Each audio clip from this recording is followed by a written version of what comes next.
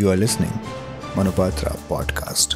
Stay tuned to get latest legal updates. Greetings everyone. Manupatra brings to you the news highlights of 11th May 2023. Starting with the Supreme Court.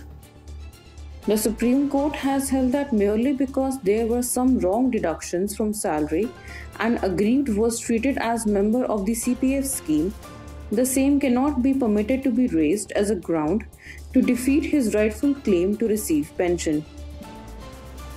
The court has held that in cases where notice invoking arbitration is issued prior to the 2015 Amendment Act, an application under Section 11 for appointment of an arbitrator is made post the Amendment Act of 2015, provisions of Pre-Amendment Act 2015 shall be applicable and not post-amendment.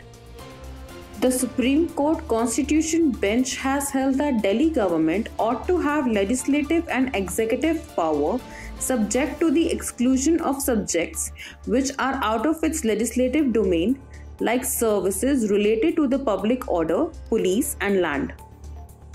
The Supreme Court's Constitution Bench, while observing that it cannot restore Uddhav Thackeray government since he resigned without facing floor test, has held that had Mr. Thackeray refrained from resigning from the post of Chief Minister, the court could have considered grant of remedy of reinstating the government.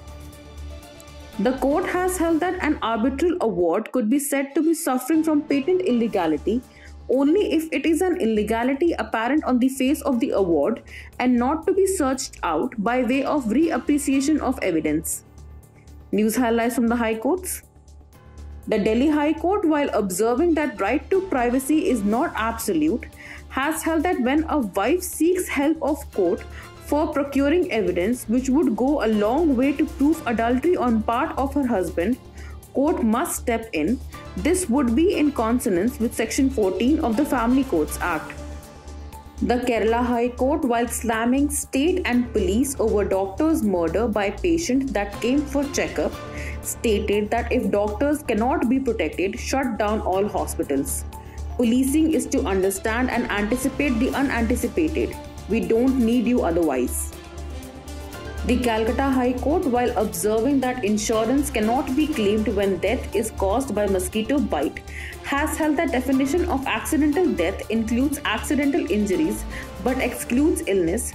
Consensus also tilts towards exclusion of death by disease alone, not accompanied by an accident.